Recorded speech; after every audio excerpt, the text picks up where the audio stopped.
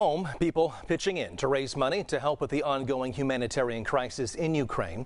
This evening, through music and prayer, the Davis Lutheran Church held a benefit concert. As Fox 40's Fox40 explains, it's about replacing the feeling of helplessness and doing whatever is needed to help.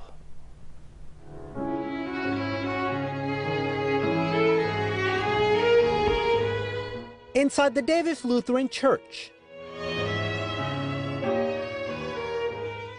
With every note, it was an evening filled with reflection, gratitude, and remembrance of what is happening on the other side of the world. Despite we are so far away, we want to support Ukraine.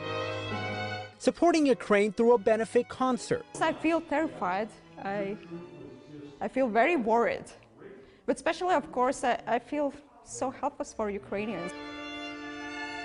That feeling being felt throughout the church, especially for fellow musician Alina Solodovnik-Adams. Because I'm Ukrainian and my family is there, so it's been hard lately.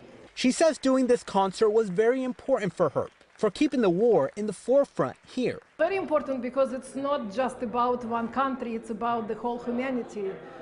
That's how you show your kindness, your support, and say no to war. This was the second benefit concert for the church in the past month, as families leave their homes to flee to safety.